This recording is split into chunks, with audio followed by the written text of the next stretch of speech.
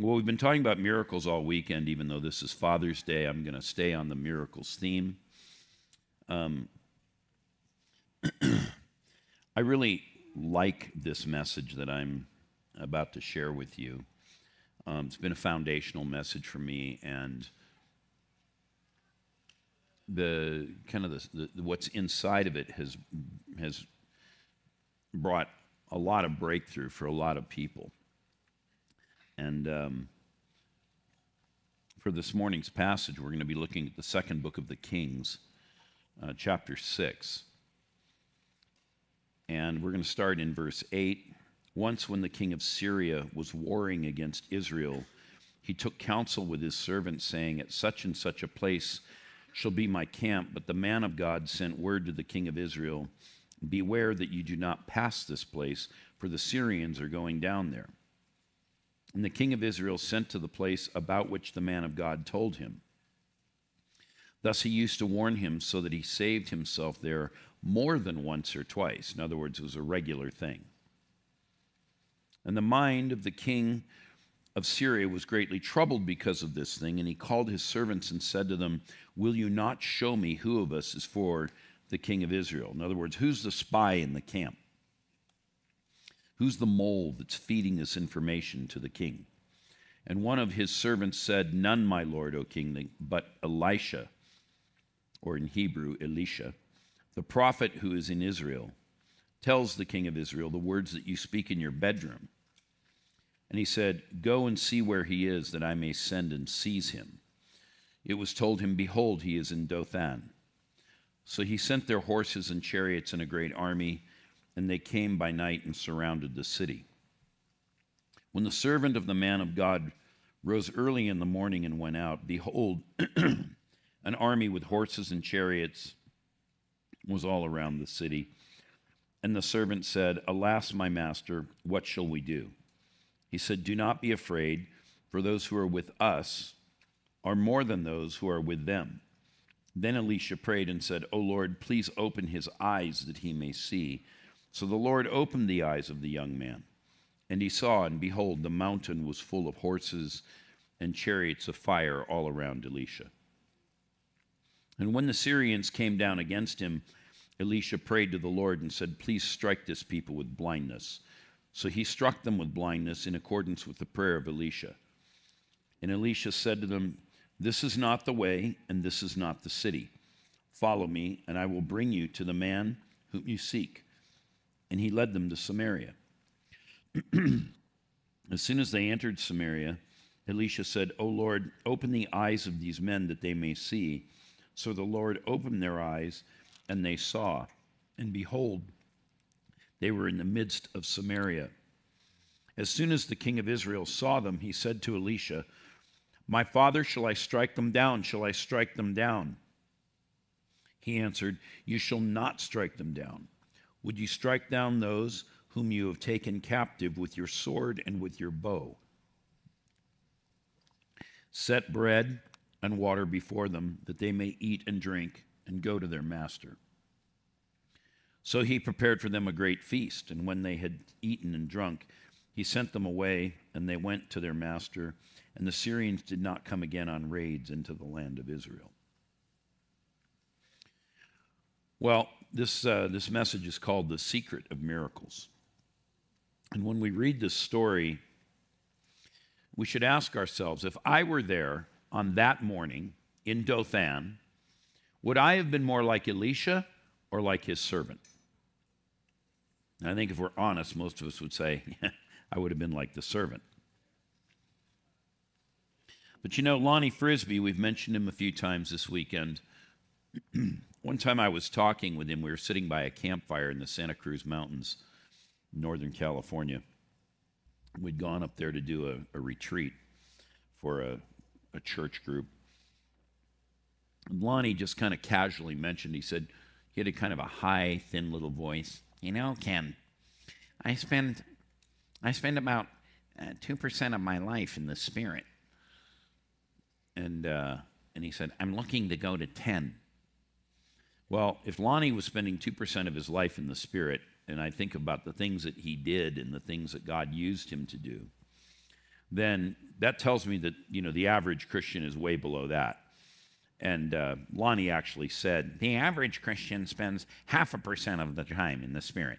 So at that moment, if you follow the math, Lonnie was 4 times more in the Spirit than the average Christian, but he wanted to boost his time in the Spirit by a 5-fold factor. And there was something about that stuck with me. Obviously, it's been many years, but still I remember the conversation. And there's something about that shows us this importance of being in the Spirit. John the Apostle talked about this. He said, I was in the Spirit on the Lord's day. And we are told that we should walk in the Spirit. And so there are these various places. I could quote some other passages, but the point is, most Christians don't spend enough time in the Spirit. And of course, there's a whole conversation around, well, how do you get in the Spirit? What does that mean? What do you do, etc.? But anyway, we should spend more time in the Spirit. And again, I'm just going to say it for the record. Lonnie said he was spending at that time about 2% of his time in the Spirit, which is 1/50th. So there's 168 hours in a week. So I'm going to kind of round this off just to make the math simple. Let's say it was 150 hours. If you're spending 1/50 of it, that would be 3 hours. And so Lonnie was in the Spirit about 3 hours a week, roughly, kind of. A little more, but you get the idea. But if the average Christian is at 0.5%, that means something like 45 minutes a week, which if you divide that by 7, it doesn't divide easily, but it works out to something like 6 minutes a day or 7 minutes a day. I wonder why we're so ineffective. So we want to be people of the Spirit. We want to walk after the Spirit, and we need to find out how to get in the Spirit. Now, the second book that Paul wrote to the Corinthian church, the most carnal church in the New Testament, Paul said in 2 Corinthians 4:18, we fix our eyes not on what is seen, but on what is unseen. For what is seen is temporary, but what is unseen is eternal. And this is clearly what Elisha was doing on this morning in Dothan. On the one hand, he's got an army surrounding this town. And let me tell you, it's a problem when you have an army surrounding your town and they're there for you. I mean, they probably were given orders, right? Whether dead or alive, take this guy. And so Elisha's like, army schmarmy. And the servant is, ah! And Elisha says, Lord, show him what I see. And so suddenly the servant sees that actually those who were with Elisha and the servant were actually more than that army that is there.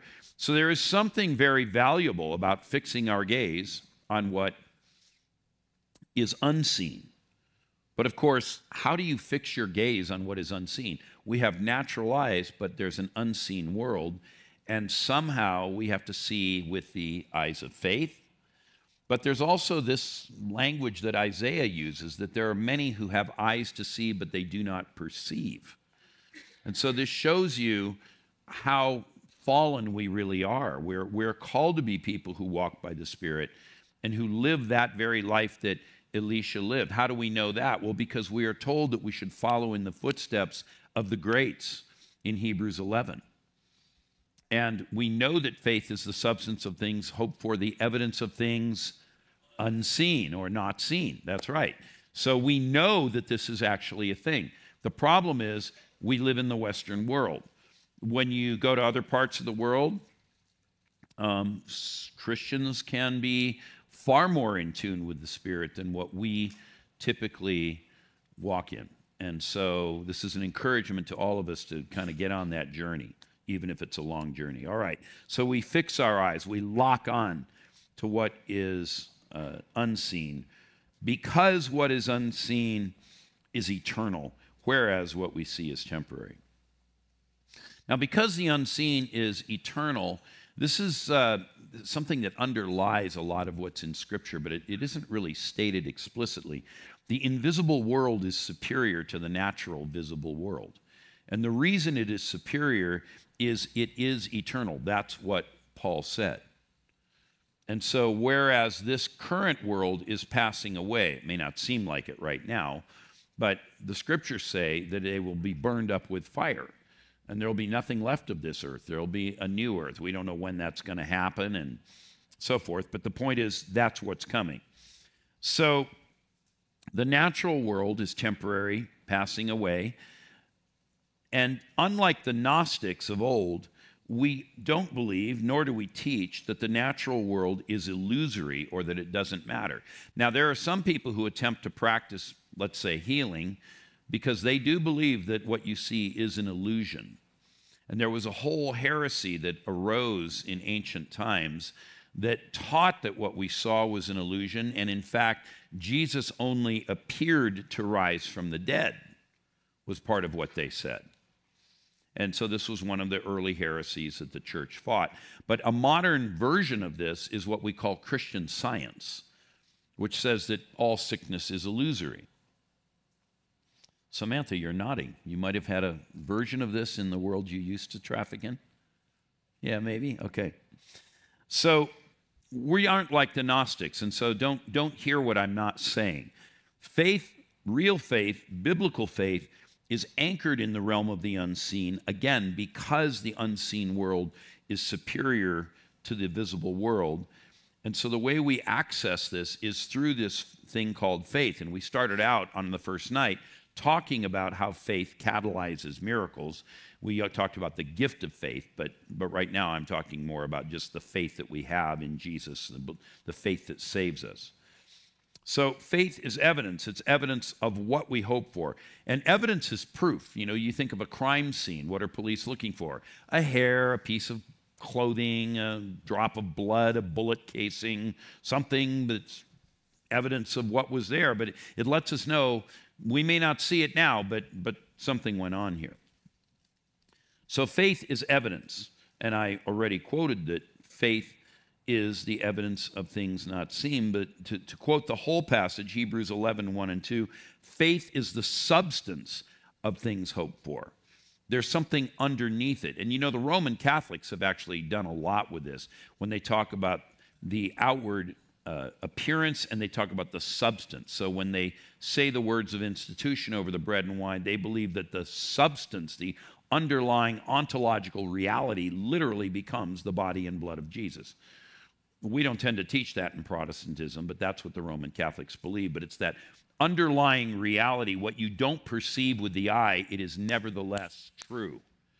And so the Roman Catholics maybe are a step or two ahead of us in understanding faith in this way.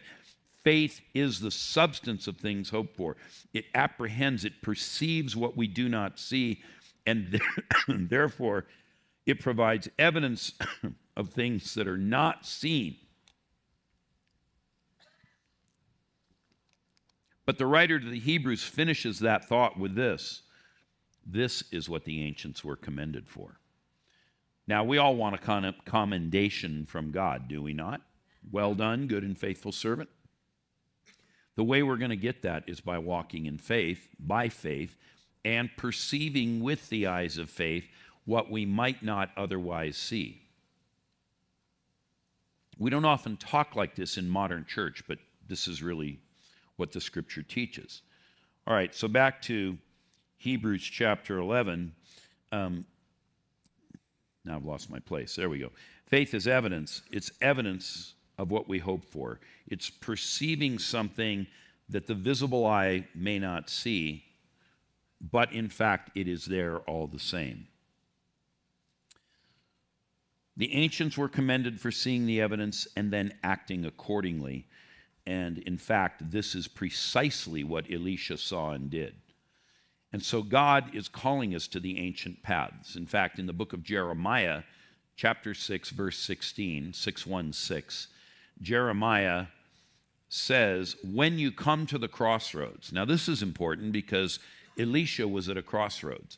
Crossroads are moments of decision. When you come to a crisis point in your life, your family's falling apart, your job's being eliminated, you've just gotten a bad diagnosis. When you come to a crisis point in life, what does Jeremiah say you should do? Not could do, anybody could do something. What ought you to do? Well, when you come to that crisis point, what you ought to do, he says, stand and consider and look in every direction. Where I live, we have one intersection that's a 5-way intersection. It's not just a T.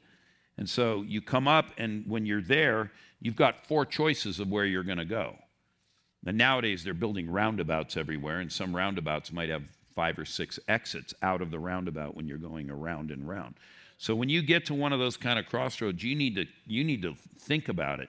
Which way is it I want to go? And never mind what your GPS on your phone is telling you or in your car. You need to consider.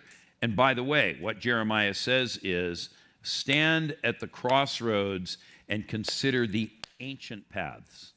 So what does the Bible commend us to do?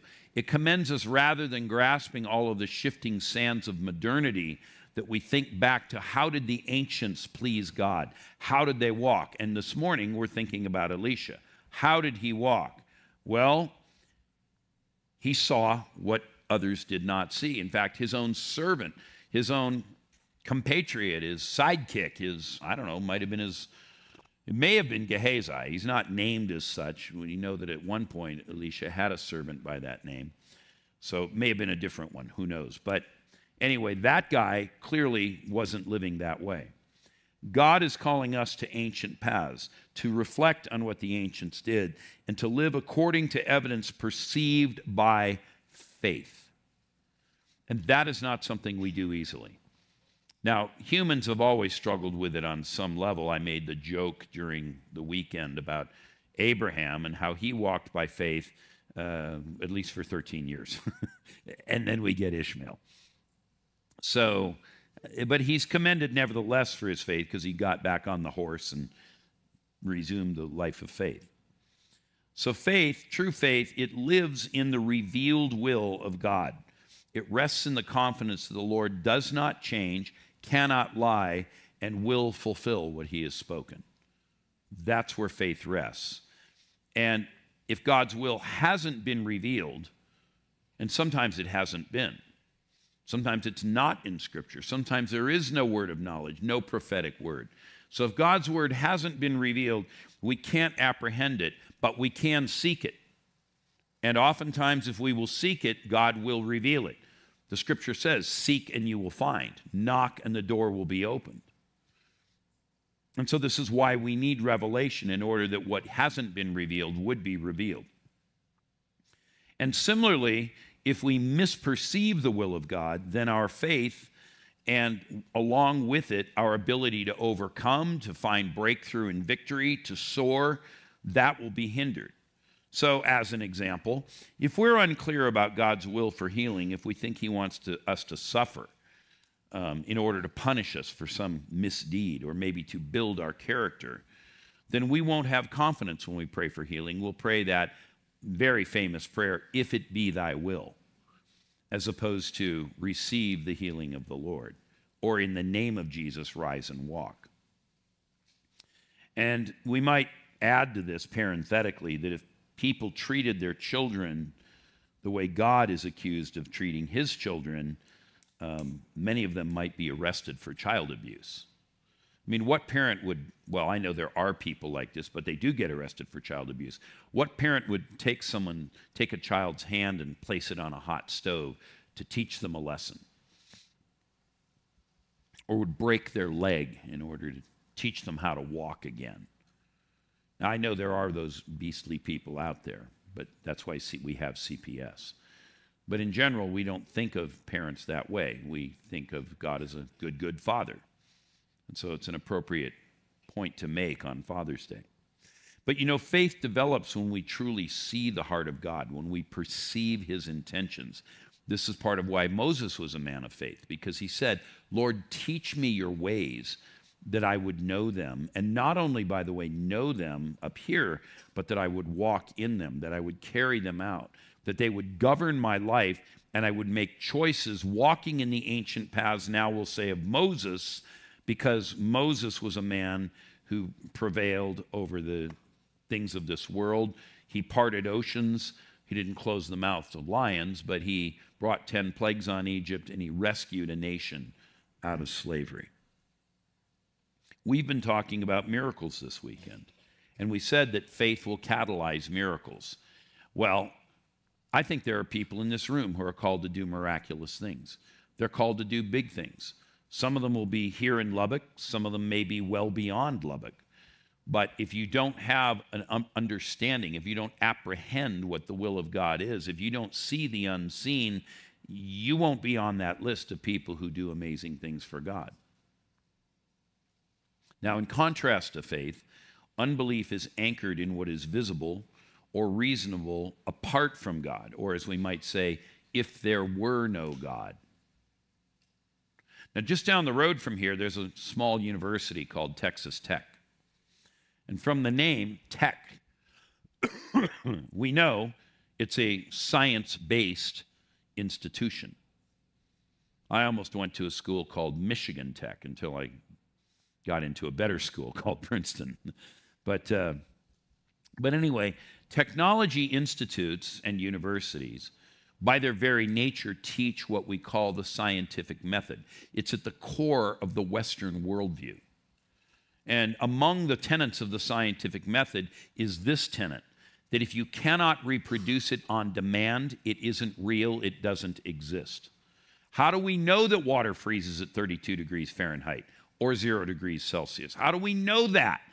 Well, take some water, put it in could be a jug or an ice cube tray, set your freezer to 32 degrees, put it in, go away for a little while, come back, you're going to have ice.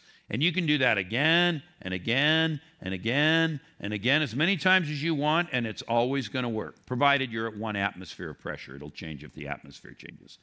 But anyway, that's the scientific method in a nutshell.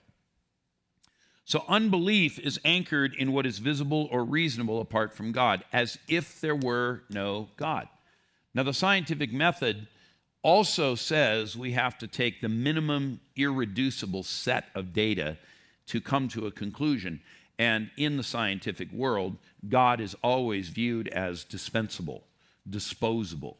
He's not part of the irreducible data set. Why? Because we can't prove that he exists scientifically. Just letting that sink in for a second. Because without knowing it, if you live in the United States of America or you've been educated in any kind of a Western-style institution, you could have been raised in another country, but if they have Western-style education, as they might in, say, I don't know, what are you, Taiwanese? Mainland China? Okay. The Chinese method of thinking is very much like this. It's highly materialistic.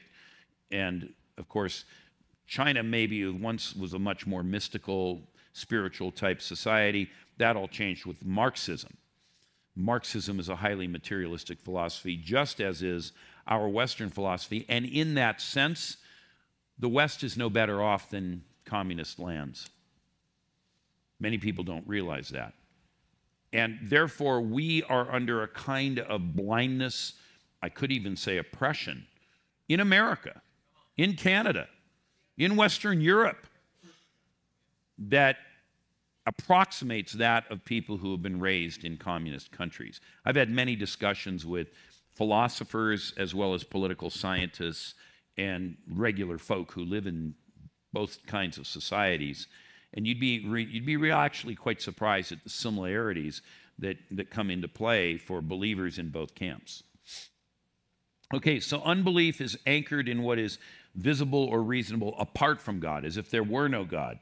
And consequently, it sees the natural world exactly inverted, as if it were superior to the unseen world, because it can do things on demand. Throw a switch, the lights go on. Put the water in the freezer, it will freeze, etc. So, unbelief is faith in the inferior, and it is rooted in a materialistic culture. That's why in my sidebar with you, I made the comment that Marxism is a materialistic philosophy. You nod pretty vigorously, both of you, because you were raised in it, you know it, and there would be those analogies. Now, our politics are way better here than they are in China, just to be clear.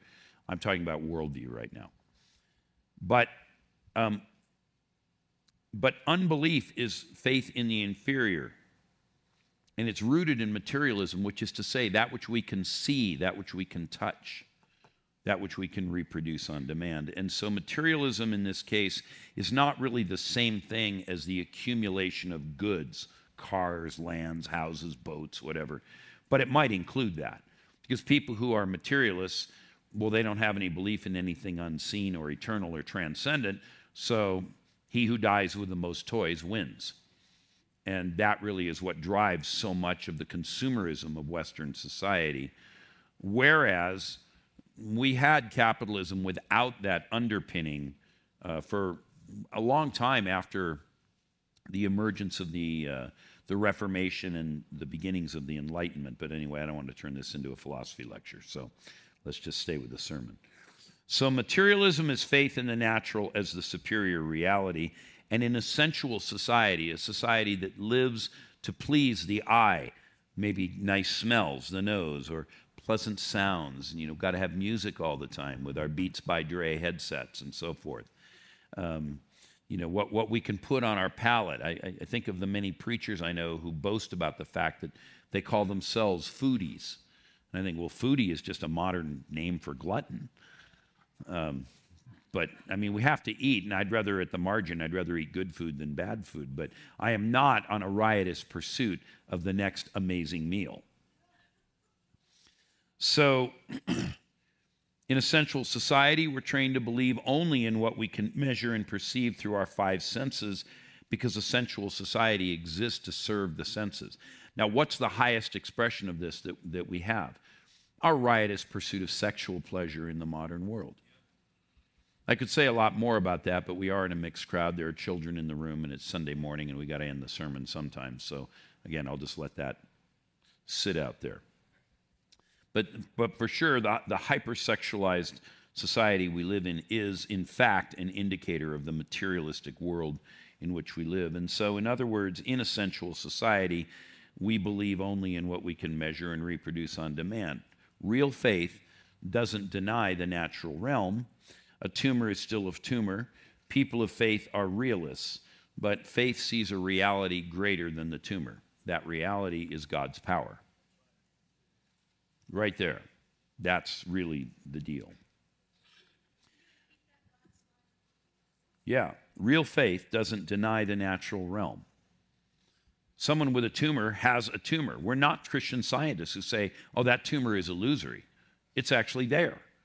You can see it, you can touch it, you can be a materialist about it. Yep, we got it. We can do a CAT scan, we can see it inside the body. It's real. We're not denying that it's real. People of faith are called to be realists. They are called to deal with what is there. But faith, in the biblical sense, sees a reality even greater than the tumor. It's called God's power. And with that, we can expect that God might dematerialize the tumor. I've seen that happen on multiple occasions. We might say there's ALS in the body, but by the strength of God, you had it for a year and you're sitting upright and you can talk. It's amazing. And, you know, we're looking forward to September 8th if it doesn't happen this morning, right? So we know there's a reality beyond the reality we're perceiving with our natural eyes, or touching with our hands, or smelling with our nose, or tasting with our tongue. I left one out, the ears. What we hear with our ears. So this is actually something that that when you think about it, you may have encountered somewhere along the way before, but you've probably never thought about it as a spiritual truth. So how many people in this room, it's probably more men than women, but there might be some women as well. How many people in this room are hunters or fishermen? Okay, so you're used to spotting animals in the wild that others might not even see. In fact, sometimes you don't see them, and as you stare, you go, wait a minute, twigs don't usually go that way. Is that an antler? And you look through your binoculars and, whoop, that's a good buck right there. Or I remember one time I was actually fishing with Joni's husband. I was visiting in Utah, and he was a fly fisherman. And so he said, hey, let's go for a hike up to this lake and let's go catch some fish. And so on the hike up to the lake, we're following a little stream that was coming down out of that lake. It wasn't very wide. It was about like so. We're walking alongside of it, And her husband was quite a fly fisherman. I'm more of a hunter than a fisherman. I like to fish, but I was out of my league with him. So we're climbing up to this lake along this little stream bed, and he's in front of me. His name was Bill. He died during COVID, but not of COVID. And he does like this, and so I know what that means. I stop, and he turns around to me very quiet, and he goes, "You see that fish right there?" I said, "I don't see anything." He says, "Look right there where the water's coming down, and it drops over the rock, and there's a little bit of a riffle." "Okay." He says, "Throw your line right there. There's a fish there." I threw my line right there. It drops right there. Boom, that fish hit the line. I didn't even see the fish. Was it there? Yes. It was an unseen reality to me. My eye did not perceive, even though it saw. Yeah, it's the same way with hunting. Here's another one. Bernoulli's theorem. I'm sure you all woke up this morning thinking about Bernoulli's theorem. But I think about it sometimes because I fly a lot. What is Bernoulli's theorem? Well, it's a theorem. It's a proven thing. And engineers know it. Any engineers here? Mechanical or aerospace engineers? There's one. You know Bernoulli's theorem. Okay, Bernoulli's theorem says that if you take a gas, meaning air, and you accelerate it to a certain speed, at some point, depending on the density of the air, which is a function of its temperature and the humidity in it, but at some point, and they have charts that let you graph where this will happen, it stops behaving like a compressible gas and it behaves like a non-compressible fluid. And this is the principle by which airplanes operate. And so when you accelerate an airplane down a runway, you hit what's called takeoff speed, and you get enough lift under the wings pushing up because the airflow over the top of the wing and under the bottom, the wing literally splits the airflow, and because it's covering more territory over the top, the pressure drops. You've got a low pressure zone above the wing and a high pressure zone under the wing. High pressure zone pushes up, and because it's pushing into a low pressure zone, the entire plane is lifted off the ground. But if you drop below that speed is called stall speed. Doesn't need much explanation. A plane that's flying will literally fall out of the air if it goes too slowly because Bernoulli's theorem stops working. Is that a pretty good layman's explanation? All right. So, a lot of times when I'm flying, I like to get the seat right there by the leading edge of the wing. And especially if you're flying like in and out of, say, San Francisco or Los Angeles or Melbourne, Australia, or New York. All of these are by bodies of water, and so there tends to be more humidity in the air. And when you hit that speed of takeoff or landing, a lot of times you will see something white about this thick, milky white, but it is unmistakable to the naked eye. And you see it go right over the top of the wing. You are literally witnessing the unseen reality of Bernoulli's theorem and why that airplane is not crashing, even though it might weigh 100 tons or more. Bernoulli's theorem is an example of an unseen reality that is a higher thing even than the law of gravity, but it only works under certain conditions. And here's another one. How many here have heard of the Hubble Space Telescope or the James Webb Space Telescope? Okay, well, there's a lot of things out there that your eye can't perceive, right? Stars, galaxies, quasars, all this stuff. It's all there, but you can't see it. But these telescopes tell us that these things are there. And not only that, in the realm of light, now, we're looking at light here. It appears white to the eye. Well, those may be a little less, so they have a kind of a light blue cast. But we have light in this room. But, electromagnetic radiation isn't just what the eye can pick up. If it's below red, we call it infrared, but you can perceive it because now it's warm, it's heat. And above violet, at the high end of the visible spectrum, we have what's called ultraviolet light. And when they designed the James Webb Space Telescope, they particularly designed it to pick up infrared, but there are also some ultraviolet sensing on it and the Hubble.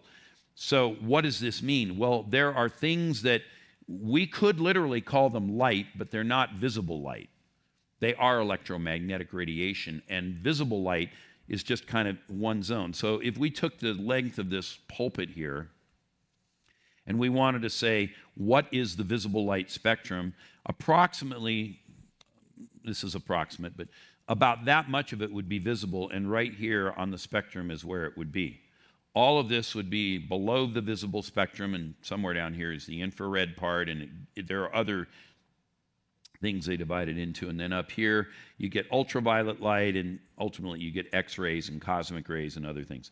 So what we see is only that much, but there's so much more out there. Now, I'm telling you these things not because I'm trying to impress you with my knowledge of science and astronomy, but because I'm trying to give you an illustration of the fact that you already understand this concept, but you may have never thought about it this way. Now, let's talk about this. Everybody in this room has one of these somewhere within reach. Hopefully it's silenced. If you wanted to, you could drive to Chicago just by putting in an address, and it would take you there. This operates on something you can't see, you can't hear it, you can't smell it. It's called electromagnetic radiation. It's not in the visible spectrum. If the phone should ring, mine's in flight mode, so it won't, but if it should ring, you could answer that phone and talk to someone. This phone can take you places, it can allow you to communicate, and everything it does is based on the unseen realm. And you trust your life to it sometimes to get to your destination or to call 911 maybe. Do you not? Yeah. So what I'm suggesting to you is that you want to operate in the realm of the unseen, and you're already doing it, and therefore what I am suggesting to you is not unreasonable. You just haven't thought about it in terms of the realm of the spirit. You're just used to thinking about it like, how do I find my way to the store to buy milk? All right, back to this idea of belief and unbelief. Those who are filled with unbelief, they like to call themselves realists. This is what they call themselves. And you go down to Texas Tech, they'll say, well, I'm just being realistic. So it's a very common term that's in play. And of course, the inverse of that is, if you don't play by our rules, then you're not a realist, you're unrealistic. You're naive, you're foolish, you're blah, blah, blah, blah, blah. So they find a way of shaming us out of the very inheritance that we should have, which is to live in the realm of the unseen. So that's fine. We'll cede the point. They can call themselves realists. I'm suggesting God is calling us to be super realists or hyper realists, if you like that, because we are called to live beyond the seen. And yes, we take account of it. That's why we are realists, but we're living even beyond that. Or maybe we could flip it on its head, and we could say that we are actually the realists, and unbelief constrains one into being a sub-realist. You are living below the full potentiality of who you are as a human and as a Christian. I don't want to live below what all God has made me capable of doing and being. You might want to, but I don't. And I'm encouraging you to join me on the journey. That's what I've been doing this entire weekend in the messages that we've been sharing. So a third subsidiary scripture. I've already given you two. The first was 2 Corinthians 4:18, fixing our eyes not on what is seen, but on the unseen. The second was Hebrews 11:1 and 2, faith is the substance of things hoped for and evidence of things not seen. Here's the third one, Colossians 3:1 and 2. Since then you have been raised with Christ. How many people here have been raised with Christ? Okay, I got the right crowd. Anyone who's not a Christian, you can come over and join us. We'll lead you to the Lord at the end of the service. But since then you've been raised with Christ. Here's what we are commanded to do by the Apostle Paul. This is not a good idea. This is a direct instruction that you are to take on board. And it's going to catapult you into the realm of the unseen. Here's what you do. Here's what Paul said. Set your hearts on things above. Now, what is the heart? It's the seat of affections. It's what drives you. It's what motivates you. So for some people, football is the seat of their affections. For some people, it might be, I don't know, basketball or hunting or fishing. Or for women, I don't know, knitting, grandchildren, I'm not sure. But I'm not trying to be a sexist. I'm just throwing out ideas. What are the things that we set our affections on? The scripture says we should set our affections, our hearts, the things that capture us and make us passionate, we should set those on things above, where Christ is. I remember a song we used to sing in my grandparents' church. The Methodists in this room will recognize this song. I love to tell the story of unseen things above, of Jesus and his glory, of Jesus and his love. I love to tell the story. There's my affection. 'Twill be my theme in glory, to tell the old story of Jesus and his love. We were singing about this when I was a boy, but we weren't living it. Oh, no. God's not doing that anymore. No, it all went away with the apostles. Okay. The other thing we have to do, not just set our hearts on things above, but we set our minds on things above. That means you focus your attention, but we're looking upward. Now, there's a saying that people use. They say, he's so heavenly minded, he's no earthly good. Well, au contraire, I think people who are heavenly minded are actually doing some earthly good, because they tend to be the people who shift nations, found orphanages like George Muller, or work miracles. And the people who live with their mind down here on the earthly plane, they do some good maybe through scientific discoveries and breakthrough, but right now we're talking about the world of the supernatural, not science. And I don't think, by the way, that you can't be a scientist if you're a spirit-filled Christian who lives by these principles, but you might find yourself at times in a bit of conflict with your colleagues. Okay, so those filled with unbelief, they call themselves realists. We're called to be super realists. So what we do, as Paul commanded, is as an act of our will. Now, the will is the third part of the human soul. The will is the third part of the human soul. And the will is what guides our actions. It's what guides our intentions. It guides our planning. Yesterday, my wife messaged me. I was getting ready to come in here to preach, and she sent a picture. She said, I took the car in for service. And while I was here waiting for it, I started walking around the showroom, and they were having a sale on a 2024 car. You know where this is going. But see, her will was already engaged. So she said, do you mind? And I'm like, well, it looks pretty good. Does it have this and this? Yeah, it's got way more than the car that we currently have. I'm like, all right, well, if you love it, I mean, it looked okay to me. Usually you think of a husband and wife looking at a car together, but I'm here preaching, and she's back in Los Angeles. So anyway, maybe 10 minutes later, I wrote back and I said, so what are you going to do? She said, I already bought it. Got it. But there's your will, right? She envisioned life with this new car. Her affection was set on, I don't know, new car smell, bigger moonroof, I'm not sure. But anyway, by the way, it's only a Honda Pilot. But okay, so she got the car. But the soul has three parts to it. It has the will, by which we direct what we do. I'm walking towards you because I'm choosing to do it. My will is telling me, get closer here. The second part of the will is your emotions. Those are your affections, that which motivates you and gets you excited. And the third part of it is your mind, that which you dwell on, that which you think about. And so when we think about these three parts of the will, all of them are in Colossians 3, 1 and 2. Part 1, as an act of your will. Paul doesn't say it, but he says, set your affections, set your hearts, and set your mind. So he's telling you, use your will to direct your affections. Use your will to direct your thinking. Make a choice. Really important point. Don't just wait for it to hit you. Go chase it down.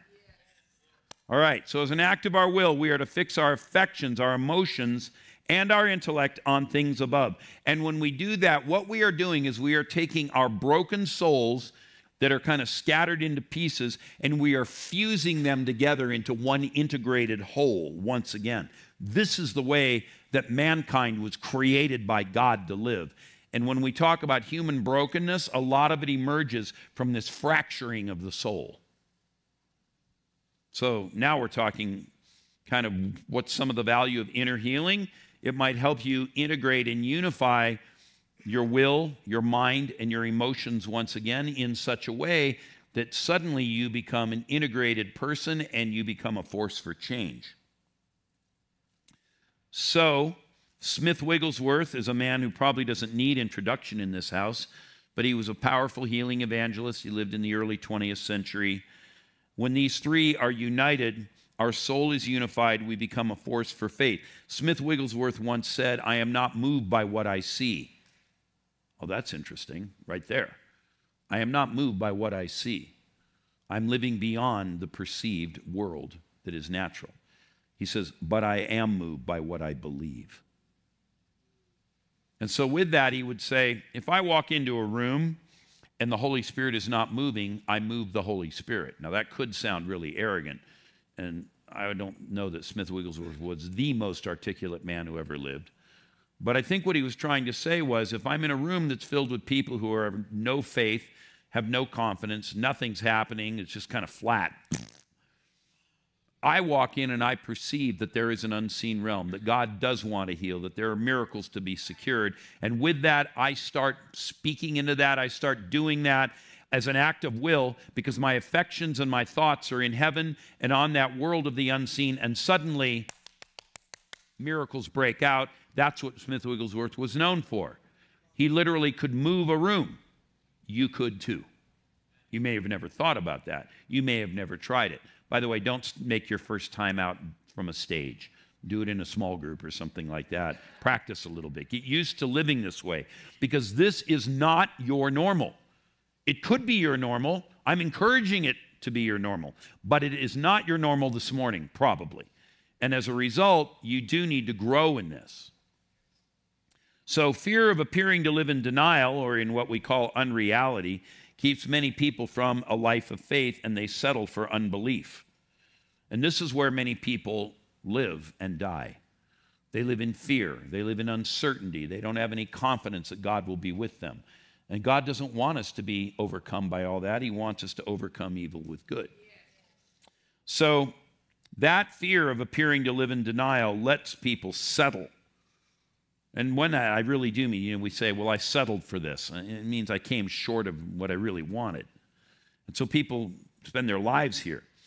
Now, fear of man, which is that fear of appearing to live in denial in this moment, anyway, fear of man is strongly associated with unbelief in the Bible. When we fear men, we don't fear the Lord. We therefore don't live in the realm of the unseen. Whereas the fear of God is associated with faith, and this is what the ancients were commended for. So God is calling us to live a life of faith, where the unseen becomes more real to us than the seen.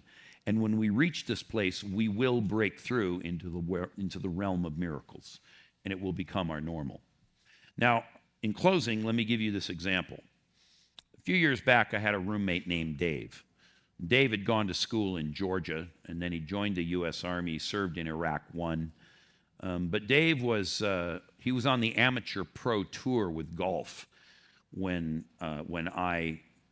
right before I met him. He finally left that behind and was trying to develop his own life. Anyway, so he was an amazing golfer, and he was a machine. Sometimes he'd say to me, we were both unmarried at the time, he'd say, hey, let's go down to the driving range and hit a bucket of balls. And I'd be like, I'm going to look like a fool, and you're going to look like a machine. But Dave was a kind soul, and he wanted to help me get better. And so we'd go down there, and he would just tee up the ball, and he had a particular way of doing it. Now, there's probably some golfers in this room. You may not agree with what I'm about to say. It's okay if you don't. I'm telling you what Dave said. And Dave was on the amateur pro tour, so he was just about to, be up there with Arnold Palmer and Tiger Woods. But anyway, he said, if you're a right-handed golfer, you take the club in your left hand, you put your thumb down on the rubber there, you wrap your fingers around the shaft. That part's not controversial. You link this pinky with this index finger, and now you wrap like this. Now, you put the ball on the tee lined up with your left toe. I know some people put it here in the middle, but that's not what Dave said. I'm telling you Dave's way, okay? All right, so you do this, and then, you lock this arm. This arm never bends. You lock this arm. Again, you may have been taught differently. I don't know. I can't speak to that. I'm telling you what Dave said. Keep your eye on the ball. When you swing back, keep that eye on the ball. Now, see that my arm's starting to bend. So what you really want to do is lock it and bend at the wrist. And then you come back through the hips, but don't take your eye off that ball. You can swing this arm. This one can bend, but not this left one. No. Okay. You're watching the ball, and when you come through, you've got all the force of your hips. And you see if you're lined up and this arm is locked, you will always address the ball squarely. I never saw Dave hit a slice. He'd hit that ball 500 yards. If he wanted it to come a little short, he'd just swing his hips a little less, 400 yards, 300 yards. And I saw him multiple times when we'd go out and play golf. He'd just look at a hole and, yeah, okay, got sand trap over there, got the water right. And the ball would land like this far from the cup. Sometimes right into the cup. How do you do that? This is Dave's method. It's the secret of miracles. Had to say it. All right. So here's Ken doing Dave's method. And it would, or no, you don't do it that way. So he would show me again and again. After a while, I got to where at least I could consistently hit a 300 or a 350, and I didn't slice too much. But I wasn't Dave. I wasn't as good as Dave. I hadn't been doing it as long as Dave. So what I'm telling you, this idea of unifying the soul, will, affections, and mind, this is a simple concept. I've shown you where it's rooted in Scripture. But if you're not used to living this way, it can be difficult to execute, just like Dave's method of hitting a golf ball. Like I say, I got better with time, and you will too. Start practicing this. Make it your normal.